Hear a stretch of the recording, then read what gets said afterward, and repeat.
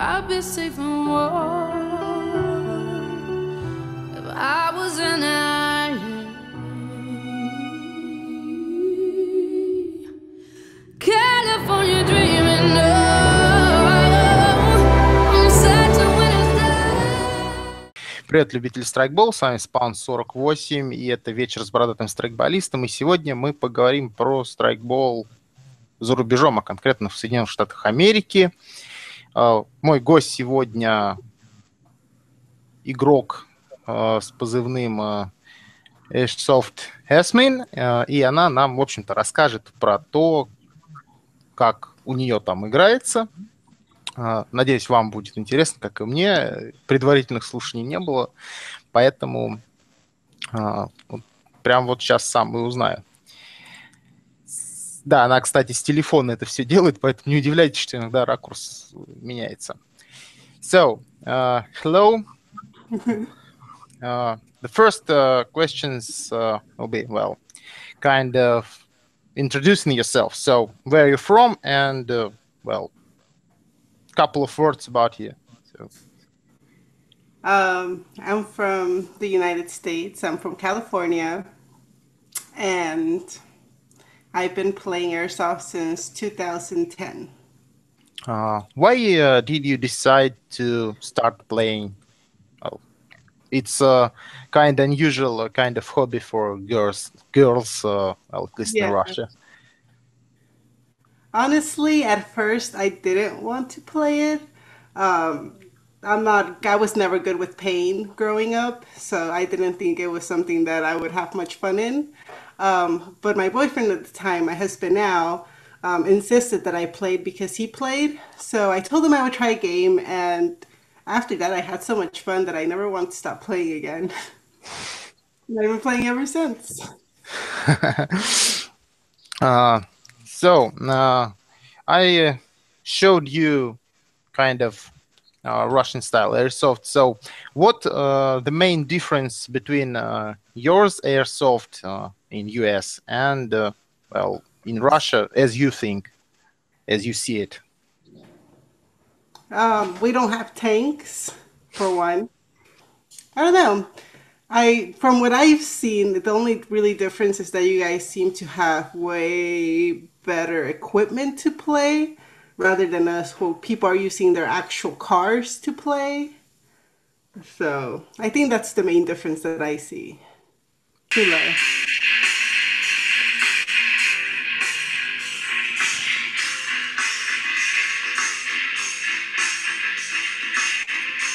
So you guys have actual tanks? Yep. Yeah, I've seen videos like this before, but I didn't know they were from Russia.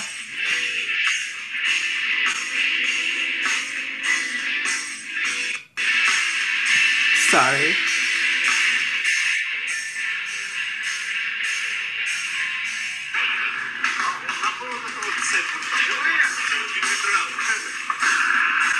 That's so cool.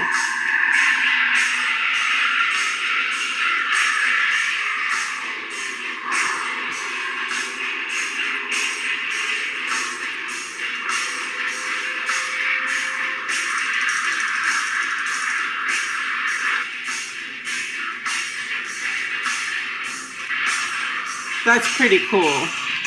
I wish we had tanks. Okay, next question. Is the airsoft for you more sport or, well, the fun part of the hobby? I would say both, because it takes kind of a lot of physical activity to do, and the whole two teams playing against each other for basically the same objective is kind of sport-like. But in a sense, it's all for fun. Well, as I know, in the United States, the airsoft mostly is game where you need to pay someone to play. Well, kind of. Okay. Yeah. In Russia, we have our own equipment, our own places to play mostly, and well, we pay for play only on big games where you need to, well, get the guys who organize it little money to compensate their expenses. How it goes in the United States? You came somewhere, you want to play. How it really goes when you want to play a game? What's your steps for it? Well, most people, there's certain people who go around and find places. They'll find out who owns the property or who manages the property, and they'll contact them and ask for permission to play.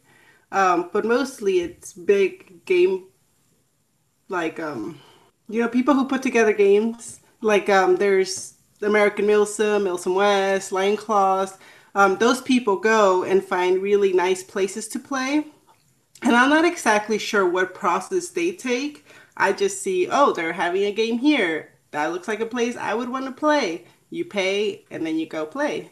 I haven't really tried to host a game or find a place to play on my own, but there is people who will find land, ask for permission, and then play there. I think that's basic steps. Because there is free games, but they're usually like at a little sketchy locations to where you're not sure if you actually have permission to be there. A lot of times they get broken up by the police if they are kind of free games. So, yeah. Well, on the games by American Milsim and so on. Well, when the people organize it well. Yeah. They're really, really, there we go, Just to organized. prevent from trouble. Yes. And it's actually better to do that because then you know that you're not liable for anything that happens, you know? You know that you do have permission to be there and that the cops won't show up and break you up, you know? Because there's Yeah, nothing worse than playing and then the cops being like, oh, you have to go home. And then you're like, oh, bummer. You know? and don't you have troubles in your state with well, airsoft guns, AGs, GBBs maybe, well, with police? Oh, you need to wear this red caps or something. Yeah, well, some fields require the barrel covers. They like this little soft thing that you put over your barrel, and you have to wear it at the safe zone at all times because they do have smaller games too where you show up, you play for like 30 minutes, then you take a break, and then you play for 30 more minutes, and then you take a break. And games like that, when you're in the safe area, they want you to have something over your barrel just in case you accidentally shoot your gun, you know? Was that the question? Or no? Well, it's part of a question, but it's really interesting because we have no such things. We just get out magazine of the gun, and that's all the safety we have. Yeah, no. Also, to transport our gun, we have to have an orange tip. And now they changed the law to where we have to have stripes on our gun in order to identify it as an airsoft gun and not a real gun. Yeah, I that's the personally, question. Well, is it any troubles with the police guys who, well, accidentally see you with the gun? So you had to identify that is a toy, or yeah, somehow, because I mean they look pretty realistic, so you have to. Well, like that kind of, because I feel like you can kind of tell, especially like if you look at the magazine part where it loads, you're like, oh, obviously this is not a real firearm. And I do have friends who are policemen who play airsoft, so that's nice. It's just basically don't carry it out in public, keep it in the gun bag, and you're fine. it's quite similar, maybe in many countries. Yeah. Just be smart with it and you're fine. Okay. Yeah, I've seen many of your photos on Facebook, and I've seen you got a couple of pinkish things on you always, like mechanics wears and scarf, something. It's kind of a brand for you, or just because you're a girl? I just honestly, when I first saw the pink mechanics gloves, I was like, those are so cute and they're really comfortable.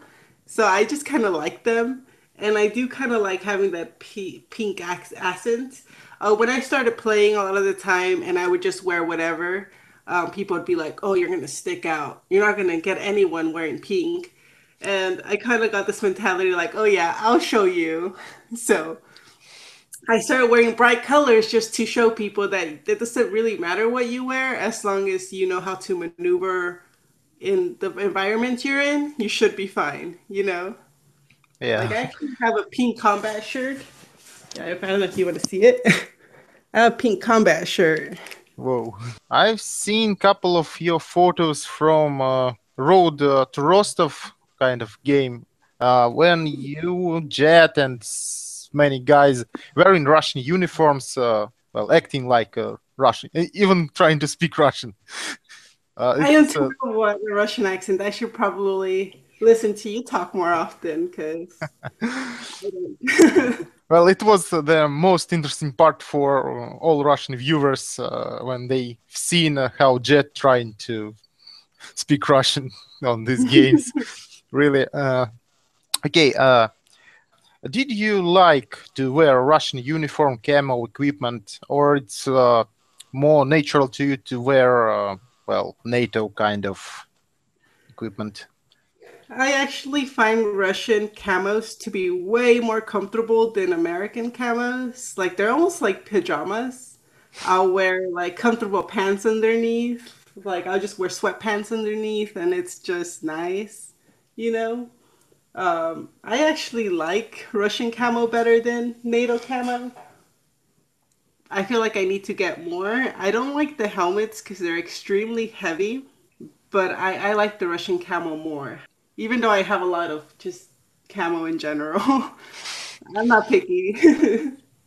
I like to be able to join whatever team I want to join, but I feel like the Russians have more fun. So I go with them. Well, at this point, I think is different for us because, well, in Russia, most guys like NATO uniform, American, maybe kind of cry precision, something like that. Cool Yeah, stuff. Um, cool uh, guy. yeah, because well, you need to look like real Spec Ops guys, but sometimes we have kind of a joke that Navy SEALs look at the photos of the Russian airsofters and trying to get like them. Yeah, and which is kind of true if you come to an American game and go to the Russian side. There's a lot of ex-military people pretending to be Russian, and I don't know. I like the Russian side every time I play at a Milsim game because they just have so much fun, and I'm like, well, the NATO guys are kind of more serious. We're cool guys. We don't want to get our camel dirty, you know. And the Well, Russians, yeah, we really know because, yeah, well, the most trouble in here that it's not, well, we cool guys, we don't want to get us our uniform dirty because it's costs maybe, well, kind of, if, well, uh, cry they're precision kind of expensive. pants here is about, well, now is it $500, something like that. So we don't want to get them dirty, really. Yeah, I wouldn't either. So Then again, I think I would spend $500 on camo. when you That's a can lot spend of money. well $100 for a full Russian equipment. Actually, the Russian camo I have, I traded for stuff for because I'm cheap and I like to trade rather than spend money. But the last game I went to, I have a friend who loves Russian gear, and he's always buying it, but he never plays. So I just kind of borrowed his gear and took it out for, I tried it out. I let him know how it worked. Your camel, it works good. If he's not going to use it, I might as well break it in for him. Yeah, it's much better than it's just laying in the wardrobe somewhere. Yeah. For collection purposes. Okay, and well, as I understand, you have a lot of gear, but how much well guns you have?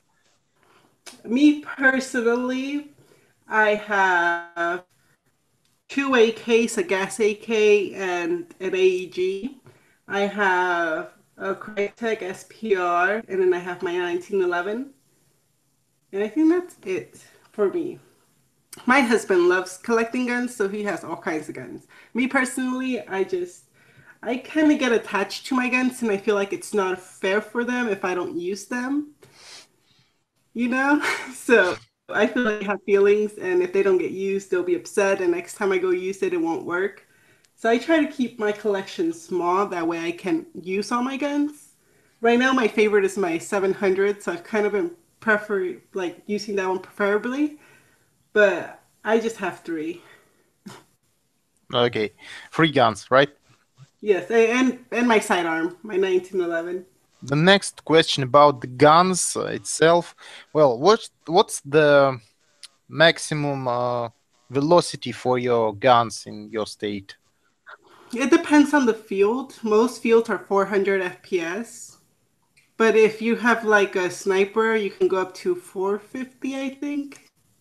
Huh? Well, it's kind of similar because, well, for CQB games, we mostly have 360 FPS. Well, 220 meters. Well, yeah, around 360. And Yeah, for sniper rifles, we have like about 500. 500. Yeah, Yeah, I think it's that's around like, 500. but they have to Um, stay within like 50 feet, and they have to have a sidearm in most fields. yeah, Mhm. it's like yeah our own rules for it. Yeah, and But a lot of players in Russia love face masks because, well, yeah, it's too expensive to get new teeth. yeah, teeth are expensive. I like my teeth. That's one thing. The only time I don't really wear a full face mask is like when I went to Road to Rostov, and um, it's kind of like a outdoor field. So I'm like the odds of me getting shot in the face are slim. Which actually I did get shot in the face, but it was from pretty far away, so it didn't really do much. That's about the only time I won't wear full face protection. But other than that, I wear full face protection. Whoa, lot of patches on your wall, really. Oh, yeah. But I think we have to get going because we have to travel about 2 hours to play right now. Oh, окей. Вот и все, спасибо, ребят. Хасмин нужно покидать нас, у нее игра там буквально через вот несколько минут, надо уже уезжать, так что спасибо ей, спасибо за просмотры, подписываемся, может быть, даже продолжим, если вам будет интересно, и, в общем-то, задавайте свои вопросы, я постараюсь там как-то потом это все в следующем видео скомпилировать. Всем спасибо, пока. Окей, Okay, thank you. see ya. Bye.